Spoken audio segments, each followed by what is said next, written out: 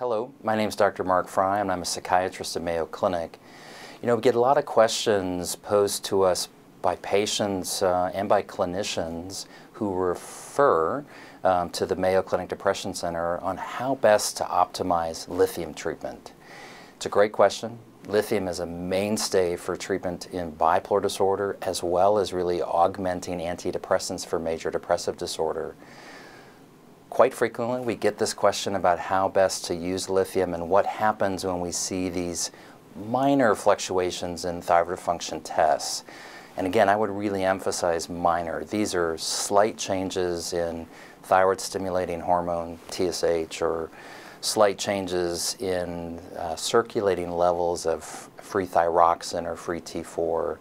They're changes that are within the range of normal. They're changes that an endocrinologist probably would not make any recommendations to use thyroid hormone. But some of our data from the Depression Center would suggest that low-dose levothyroxine augmentation of lithium may in fact be quite helpful.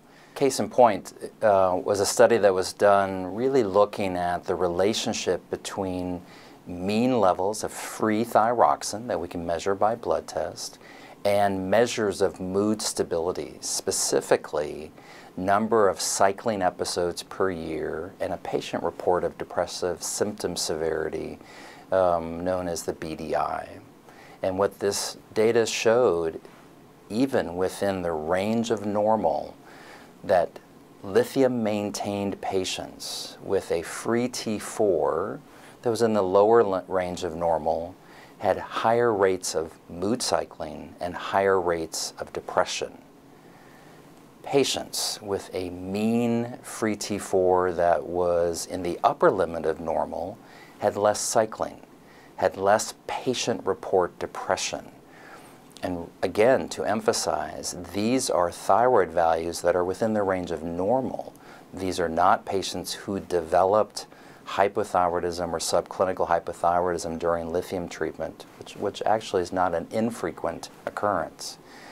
But this data really underscored to us that there may be merit in really making sure that thyroid function is as optimally managed as possible during the course of lithium maintenance treatment, suggesting that there may be utility in looking at low-level thyroid augmentation to keep those mean free T4 levels in the upper limit of normal and a commensurate TSH level that's in the lower limit of normal.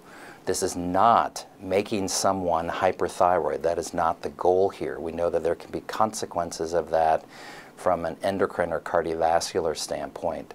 But for us at the Mayo Clinic Depression Center, when looking at long-term lithium maintenance, we really look at the potential merit of using adjunctive levothyroxine.